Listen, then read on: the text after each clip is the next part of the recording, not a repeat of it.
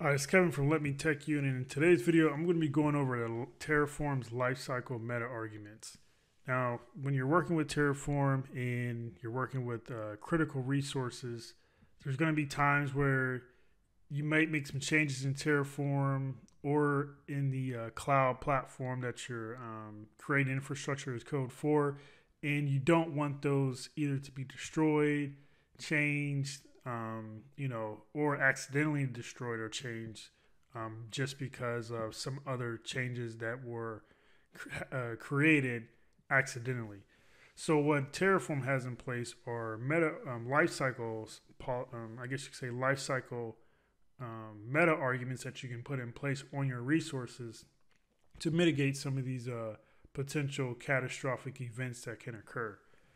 So what I'm going to do here is just something real simple. So resource groups in Azure are kind of ways to um, combine resources in a lifecycle group. So if you have VMs and other types of load balancers, whatever, they can sit inside a resource group, and they all belong to that resource group.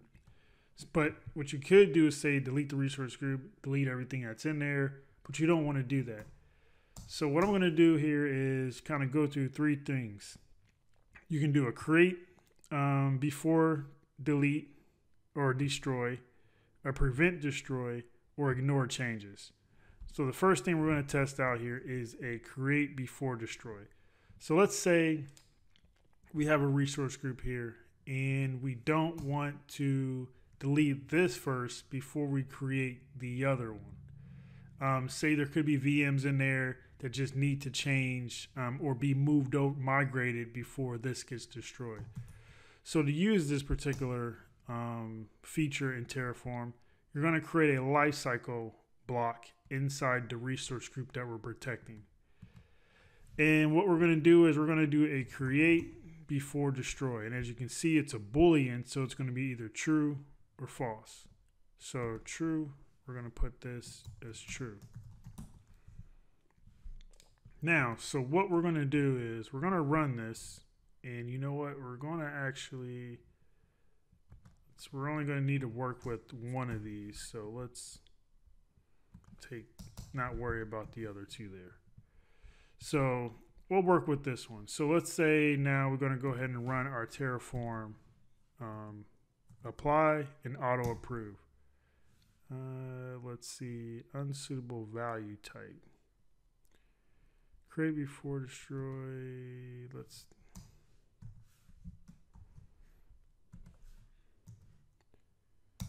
try that again here. Case sensitive, I'm guessing. So let's let this run, and what we're gonna do is we're gonna make a change to this particular resource group, and then we're gonna run our Terraform apply again. And what you're gonna see is gonna happen is the resource group that we're changing it to is going to be created, and then they'll go ahead and destroy the existing one.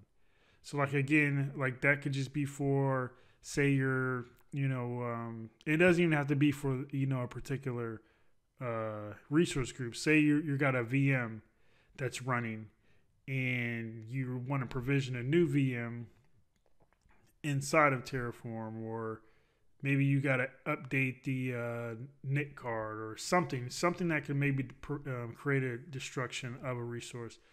But you need that other resource up before you want to bring this one down. That way there's no, like, maybe too long of a gap in the actual network being down, things like that. So as you can see, this is being added.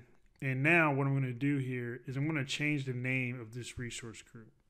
So a name change will actually create a destruction. So if we were to do a Terraform plan, you would see that it would say destroy.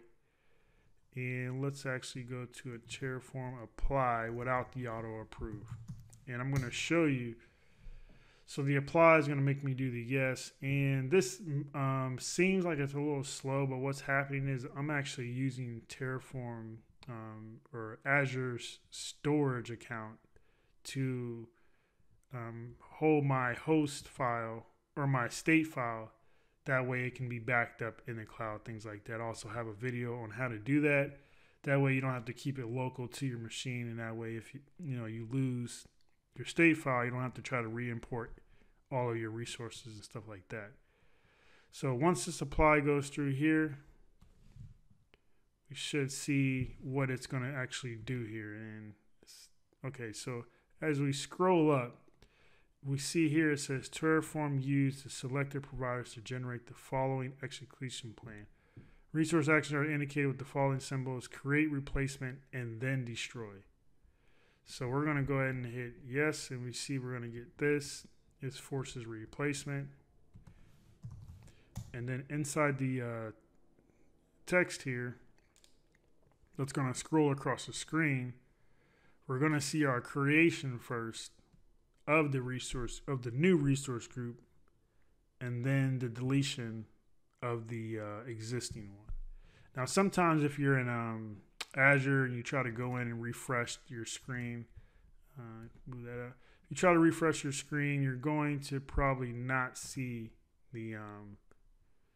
so there's some caching that might go in to where you won't be able to see the newest one that's created, but it's there.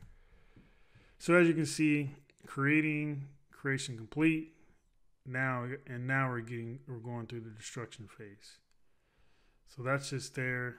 And now what we're going to do is we're going to, instead of using this create before destroy, we're going to go ahead and talk a little bit about the prevent destroy.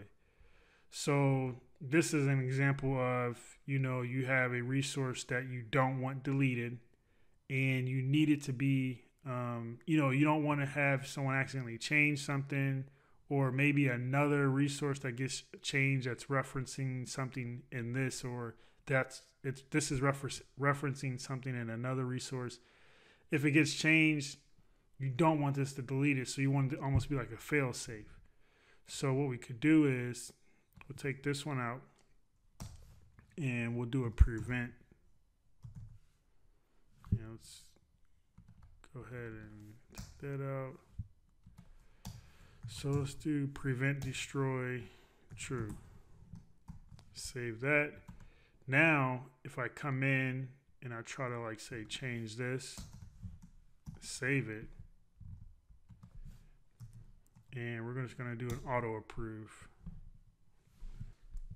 So you can see here we have now that the instance cannot be destroyed. So that's an easy way to kind of go. So we'll just go back in and save that, put it back the way it was, and then now basically if you want to change this, you will have to remove this lifecycle policy, then run whatever changes you need.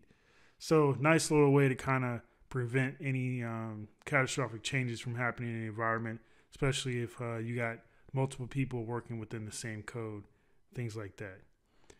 So another thing we can look into is what's called ignore changes. Now, this might be something specific, like tags, for instance.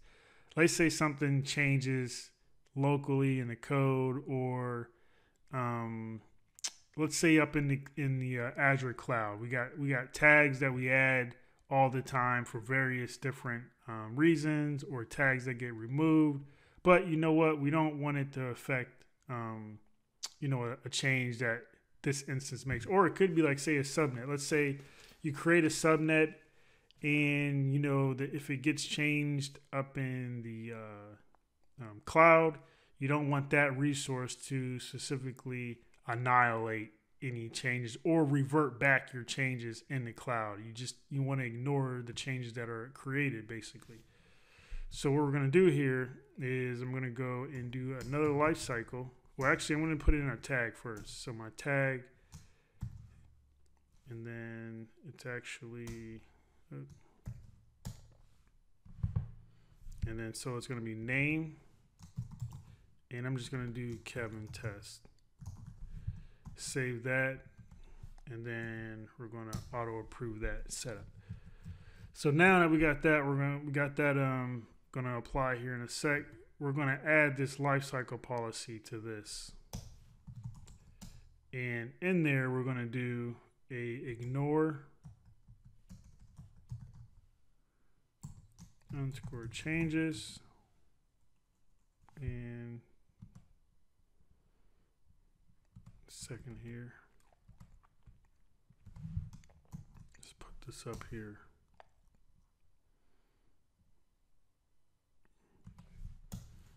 So lifecycle, and then ignore underscore changes.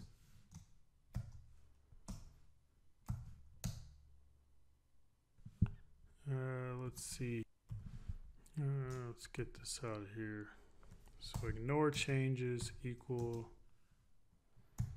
And then what this takes is, it could be a list, just basically a list of arguments. So what we want to ignore is tags.